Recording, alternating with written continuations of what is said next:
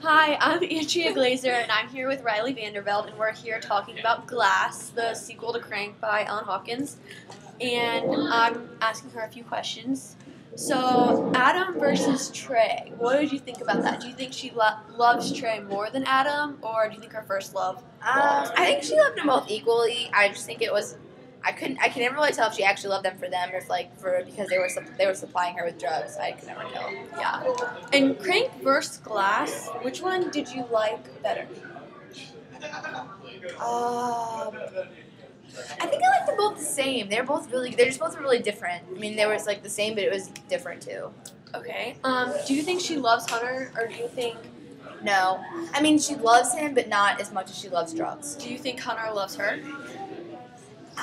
Yeah, but I don't think he remembers.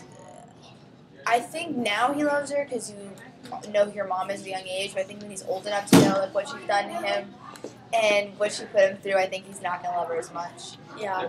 And do you think she'll keep the next baby, or do you think?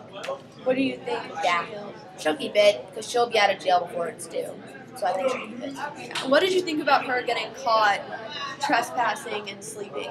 I was actually kind of glad that her parents finally took initiative and got her help because it's been all this time like where they've known that she's been doing drugs and rather than just kicking her out of the house, she needs to be put in a rehab. And so I think it was good that her parents finally did something. And what did you think about her stealing her mom's money to get more drugs? I think an addict will do whatever they need to get their next buy, and so I think she was just doing the drugs the most important thing in the world to her. And what do you think the impact is on her family? I think she's destroying her family, not only her parents, but her family, like in the future, like her children and their lives. Do you think she'll ever get clean?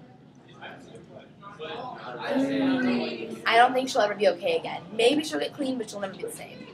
And what about Brad? Do you think she loves Brad?